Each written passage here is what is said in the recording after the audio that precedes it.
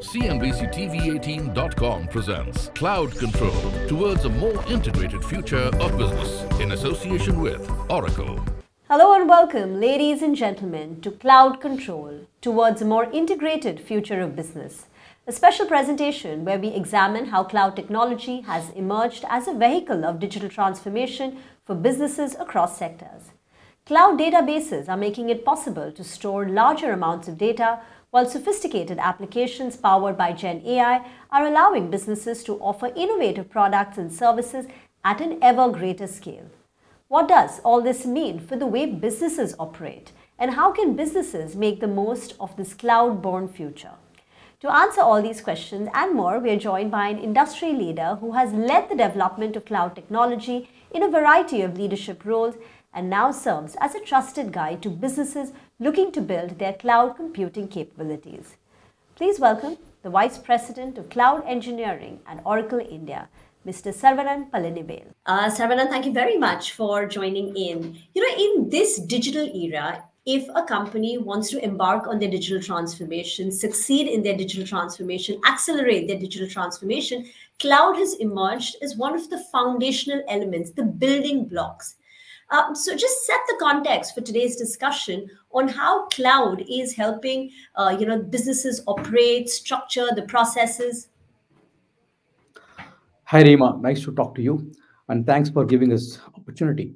Clearly, cloud becoming a board discussion with every company, be it a startup or a banking or a retail or a manufacturing, right? Every customer want to focus on their business, while digital becomes give it to the experts who can gives you the plumbing or who can gives you the ready-made stack for them to kickstart and fast start their business. What it gives them a differentiation, and against the competition, they're fast go to market and easier their operations. These are the three elements cloud brings to the table, and that fuels their business much faster. Okay, got that. Fair enough. Since you said that cloud has now emerged as a big boardroom discussion, now in the boardroom discussion, the question is also about which cloud strategy to adopt. And Oracle has a unified cloud strategy. So first, what is a unified cloud strategy? How is it different from a typical one? And two, how does it enhance your offerings to your customers? Okay, very, very important point, and I think this is important for every customers as well. If you look at it, it's like a horse and courses, if I can say. Every customers are unique in their own business, and they've been abide by their regulatory industries. For example, banking, case in point, they hold all of our PII data, personal information data, with all of them in their core banking environment. So for which you need a cloud which should scale, but it should be behind their firewall or within their data center. At the same time, a startup who is looking at a solution which can scale on a large scale, like I would say, e-retail, right, or a supermarket applications. For them, the data is, the personification data was not there, but they need a scale. They can be in the public cloud, right? The third element is a NBFC who wants to start their operation. So what they need the core banking, they need the loan management application. Everything should be ready-made available for them to start the operation much faster. And this is where Oracle comes into the play. So we have a hybrid cloud, multi-cloud strategy. What does it mean? We offer customer, if there is a customer wants to put it in the data in the public cloud, we give them the public cloud, which is across our regions across the globe. If the customer says, hey, I cannot move my data to the public cloud, can you bring the cloud to my data center? We have offering as well. That's called hybrid cloud, right? Now, a third customer says, hey, I want to embark into a SaaS journey where I don't need to do all this plumbing, customization, nothing I want to do. I just want to get into my business as fast as possible. Can you give me a solution? Yes, we do have. We have solutions for those customers like ERP and financial GPU, retail, communication, and whatnot. So we have this unified cloud strategy to meet where the customer needs, right? That's our foundation principle of our company. I hope that clarifies. Okay, so but does a unified cloud strategy also help customers who want to completely overhaul their digital infrastructure? Who would you recommend it for? Okay, it's a great question. See, for example, I mean, this is unified cloud gives you a customer a capabilities and the flexibility of the deployment, right? Now, same example from the previous question, if I can take that back, a retail customers what they want. I want to have a billing solution, and I want to have a surround ecosystem to be connected. So we give them as a retail in a box, which means a retail solution ready-made available for them to start directly. Same for a banking customer, it's called bank in a box, right? So what it gives you is gives a head start to all the customers. Now, at the same time, there are, as I said, every applications cannot be a SaaS based. They may customization. There are a lot of customization inbuilt, homegrown, developed over a period of time, right? For those customers, we give the platform as a service, wherein all the services are inbuilt, ready to consume for them, irrespective of whether it is in the public cloud or the cloud at their own data centers, right? With this functionality, the customer can scale, take the cloud advantage and the cloud scale and the cloud benefits and bring the business tied to the technology and make it much faster for the business to grow. That's the strategy what we have, Reema. Got that. Saravanan, all the enterprises, organizations that we speak to are all saying that, we're deploying, we're on the cloud, we're deploying our applications on the cloud. It's making us more agile, making us more competitive in this environment. It's reducing our overhead costs. But, just to take that point forward, which you said about how some of your customers are taking advantage, enabling them to scale up. Give us some examples of your popular use cases. How are some of your customers able to utilize the true scope and depth of Oracle's cloud applications? Yep. Very, very interesting and impactful questions. Let me give you, we have a plethora of examples, Reema, but I'll give you some of the top across the globe and within India as well, right? Let me start with the globe. Uber. Uber is our largest customer, and they decided to choose the cloud and move their entire operations to the cloud, right? And the process, they are evaluated various hyperscalers, and they put their ask very clearly. We want the cloud to perform the performance to be, to be the farthest most. Second, it should be secured cloud. Third, most important, cost predictability, right? Based on this, Oracle was stand apart compared to other hyperscalers. Today, they are rock stock barrel moving to Oracle Cloud, right? Chances are that whenever you book an Uber, which every Indian citizens do use the service, there is a high possibility that it hits the Oracle Cloud, right? Because the migration is in progress, right? Second example in the global, Red Bull. Red Bull Racing is it's the second matters for a driver to clinch the race, right? We've been associated with them, and each I would say the car provides about close to 1,000+ signals for the various turn, and then the operational, how fast, how we accelerating, how we putting the brake, etc., etc. It does a real-time simulation and provides information back feed to the driver to take the right action and take the right, and to get the right results. And that's one of the, I would say, the largest and fastest, I would say, data which we could be able to process it and give it back to the give it back to the driver to take necessary action. See, that's the global scale. Now coming back to the India, we are uniquely positioned. The reason is we've been in the India for quite a long period of time, and we've been associated with all of our enterprise customers. Large banks uses Oracle technologies, and large government uses Oracle technologies, right? To name a few, the largest one, Indian income tax, uses our SaaS to reach back to the citizens on the tax payment and other things, right? They use our SaaS solution to do this part of it. Two, Diksha, the country's largest e-learning digital platform, which has been more familiar during the peak COVID times, where this platform being used to reach out to all the students to get their educations on the phone, right? Element, be it a class 2, class 5, class 10, right? And that platform runs on Oracle Cloud. Today, that platform being completely have multi I mean, I would say advanced further, which feature embedded like AI technologies, and it's been furthermore enriched and enhanced to the students. That's a larger scale. The second side of it is payments, right? Today, UPI becomes the, I mean, I would question if any of the Indian citizens doesn't use UPI, but today UPI is the largest and most scalable, I would say, payment solutions, right?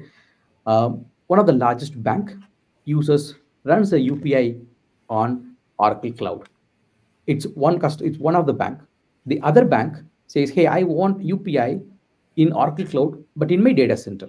So we provided that. So we provided the, I mean, I would say the hybrid cloud to other bank to run the UPI. So UPI becomes the, I would say, the largest hit for us. Every bank UPI runs in one of the technologies what we offer them as a service to them, right? So these are the two, I mean, I would say the popular people scale applications. Other than that, many of the Oracle technologies, which you may know that Oracle plays a larger role in the manufacturing in terms of the ERP to run their, I mean, resource planning and HCM. Those, I mean, all the banks to an extent runs their HCM on OCI. Similarly, the ERP moves, I mean, be it Berger Paint or be it, I would say, the Polycab runs their ERP on OCI. Very interesting, and so many numerous examples of where Oracle's strength comes in globally and in India. But the Red Bull, Uber example, these are large global enterprises.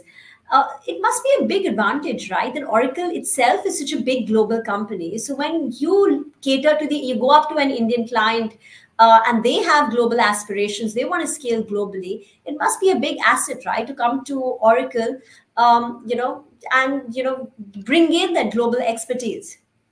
Let me give it in a two context to it. Yeah, customers today in India, be it a startup or a large enterprise, want to open their operations outside India, be it any continent for that matter, right? To do that, what they need a platform provider, and with a cost what they able to, I mean, what they envisaged or what they've been budgeted for, to a technology to go much faster. I mean, faster says I want to go to market faster, right? Oracle, from the day one, we built this cloud ecosystem.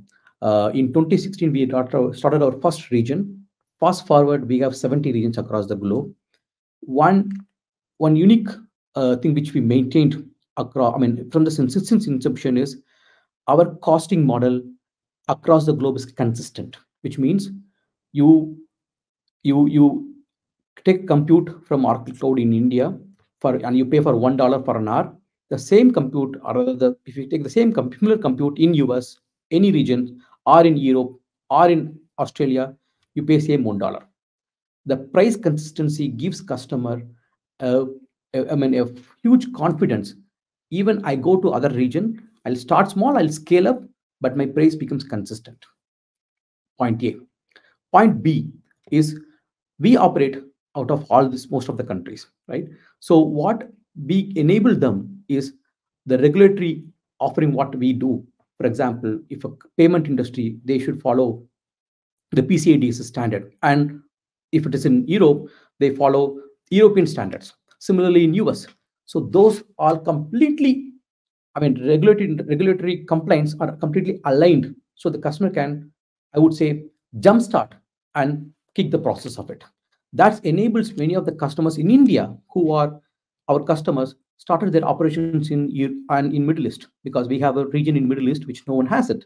So there are many of our startups who uses a cloud in India has started their operations in Middle East. Similarly, they are expanding to North America markets or ASEAN markets. And this is becoming, I mean, the advantage what they see is the cost and the technical uh, leadership what we provide to them helps them to move much faster. You also offer an integrated extensibility platform. What is that? What does it help with? How does it address a variety of your customers' different requirements? Very interesting question, Reema. Today, every customers, I mean, we offer SaaS. I mean, if you look at the platform, we offer a SaaS, data, AI, data, and the cloud, and the infrastructure, right? The customers would typically embark into a SaaS journey, which is software as a service, which is pretty much a standard tool, right? It's a global standardization being maintained, and it has been built and offered as a service to the for a manufacturing customers or a hospitality, or even a retail, right? Now, again, it's one size doesn't fits all. In India, you have our own localization from with respect to the tax, with respect to the way we operate, etc., etc. So you need customization, right? And this customizations typically is outside the SaaS platform, and most of the time the data goes out and then do the customization of it. This is where Oracle uniquely positioned. We have a SaaS and we have an infrastructure which operates together in a one single platform. So what we give a customer who embarks the SaaS journey, they use our platform to build all the extensibility and the data secured within the cloud itself. The security has been maintained. Two, all the tool sets what is required to for the SaaS customization, everything is inbuilt into this. So you use the tool set to do all the extensibility customization, make it readily available for SaaS to be more localized to the customers. That's a way our uniquely positioned. For example, be it Apollo, when they embark the journey of ERP, the financials on the Oracle SaaS platform, they use a lot of customization in OCI to make it more regionalized or localized, right? So every customer of SaaS offers has this, I mean, the platform, which is more extensibility being built in, and that becomes secured from the larger aspect perspective. Now let's move on to the hot topic of AI. So a lot of businesses want to experiment with AI. How does Oracle help their clients with their AI, Gen AI adoption now? Okay, this is the, I mean, I would want to go on and on, but then I'll make it very crisp. It is a loaded Oracle is question. yeah, it's a very heavily loaded question, but I'll give you a Reema. Oracle is uniquely positioned in the Gen AI story. Okay, we are a if you look at Gen AI needs what does it mean by Gen AI? It's a large language model. You have to train the model, right? And to train the model, what is the most important piece required is data, right? And we are the data company for the last 4 decades. Every enterprise of us uses our data technologies to store the data. So for Gen AI, which has to be more efficient, effective, you need data, and that data resides on Oracle, right? Now you look at the combination, right? So our story is pretty much, I mean, I would say very, very, very different. We have Gen AI embedded in our SaaS platform. So all of our SaaS offerings has Gen AI embedded, be it HCM, be it ERP, be it CX, or be it other GAU products, right? Now, that's the first element. Second element is data AI. We have the data services, what we offering, and that enables customers to use our data embedded to the Gen AI. What does it mean? When they train the model, we use something called RAG, which is retrieval augment generation, where customer uses their data to avoid the hallucination. So when Gen AI or a bot responds back, it gives as accurate as more closest to the response of the given customer or their end customer asks, right? So what towards that, what we have done, our latest innovation of Oracle Database 23 AI, the vector search been embedded. So every database today where customer uses for their core transaction has vector search activated. So in a nutshell, it's already Gen AI enabled. So you have the vector search activated. You don't need to transpose the data. You don't need to transfer the data. Data is available. Data is vectorized. Now all we need is put the model and query them out. That's the second aspect of it. Third aspect of it is to run a Gen AI, which is, I mean, I would say multi-billion parameters you need to build it across.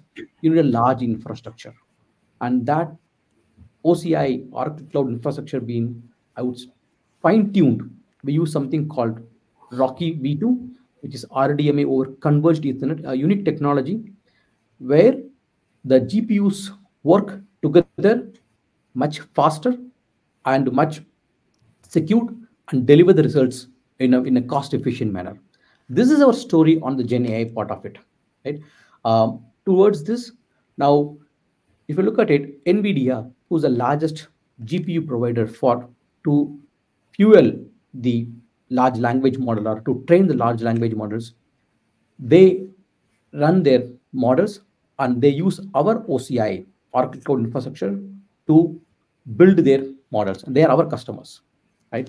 And large language modeling, like all the top 10 AI companies in US, runs their models on OCI. So that's our story on Gen AI, Reema. And your story is only going to get more compelling because you are investing massive amounts in hardware upgrades to train large language models, right? Absolutely, absolutely, and again, that's where I would say the legacy of the innovation. I mean, the superiority comes in, right?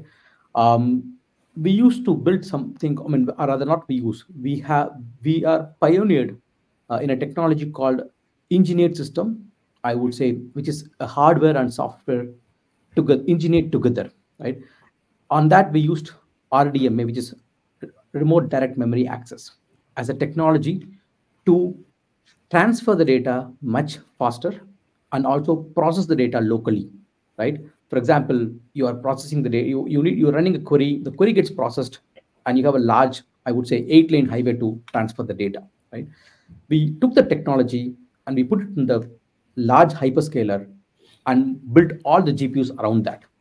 What it gives, all the GPUs uses this technology to transfer the data much faster and gives the result, I mean, I would say 50% faster than other hyperscalers, right? I'm just giving an estimation. Don't quote, I mean, don't, I mean, it's not, it's model, it changes by the model, but the point is we are very much, I mean, we are very faster in terms of delivering the model compared to other hyperscalers on these technologies.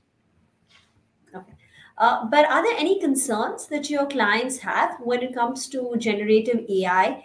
And how do you encourage them or give them comfort so that they can fully explore Gen AI capabilities? Good. This is a very relevant question to our customers. Today, if you look at it, one of the major concerns every customer has, or even it happens in the IT strategy committee meeting or any large meeting, is security. Security is the topmost concern, right? Especially on Gen AI, even more. If there's a common model, I'm giving my data to get embedded. My data becomes available to all the other customers as well, right? Isn't it true? That's the biggest concern customer has, right? So how we overcome this, right? So we offer something, I mean, as mentioned, called RAG, and that is undone vectorized. So vectorized within the database itself, which means the data doesn't goes out, and RAG enables the data to be within the customer's network. So the data doesn't goes out to the model, but model whenever needs the response or data needs data from the customer, I mean customer's information, it fetches the data and gives back the result. By doing so, we give the Gen AI technology with a secured of their information and completely modernized to their requirement. That's the I would say game unique differentiator from other offerings. Point A. Point B is, as mentioned, we offer when we embedded Gen AI into all of our SaaS technologies, right? What it gives a head start and gives much more further to all of our customers. The same technology what we are adopted, we offer it as a platform as a service to our customers. If a HR customer comes, HCM, human capital management customer comes in and asks for, hey, how do I build a Gen AI capabilities? We say, here is a recipe. You can start for this for your set of customers. So that gives the customer a jump start rather than coding, building, training. You jump start and get this embedded and take the advantage of it. That's the, I would say, two-pronged approach. We are embedded. We are talking to the customer, and that helps customer to fast start the Gen AI adoption in their environment. So security is a concern, but what about disruptions? Do businesses wonder that if they are embracing a complete cloud AI solution, it will result in a lot of disruption? And is this an unfounded fear to your mind? Okay. It's like this, Reema. For a speech recognition, it took 17 years for AI to get it. Handwriting recognition, 14 years, right? Fast forward, comprehension, just 2 years. So the technology is going to develop and enable much faster. That's the pace of the technology gets developed, right? And Gen AI especially is kind of overtakes everything, even the smartphone adoption as well, right? We know. At the same time, the intelligence on the applications and embedding requires a lot of effort, and that needs developers or ML scientists or deep technologies need to be embed this into the AI to be more effective and efficient, right? So what I would say is the mundane tasks will move away, but a lot of new age integration capabilities, machine learning scientists, deep learning scientists, or data scientists required to make it more efficient. That is the key. It's about how closer I take the Gen AI to the customer to make it more reality, to be more efficient. That requires a lot of, I would say, deep technologist and innovation in the space of it. Saravanan, this has been a great conversation. Thank you very much for your time and invaluable insights. Well, that's it, folks, ladies and gentlemen, for this special edition of Cloud Control towards a more integrated future of business. We hope this conversation gave you a comprehensive overview of the transformative role cloud technology will play in how businesses imagine, build, and sell products and services in the future. And of course, how this progress will benefit us, the consumers. Join us again as we keep an eye on the latest trends emerging from the world of technology and business. Until then, goodbye. CNBC-TV18.com presents Cloud Control towards a more integrated future of business in association with Oracle.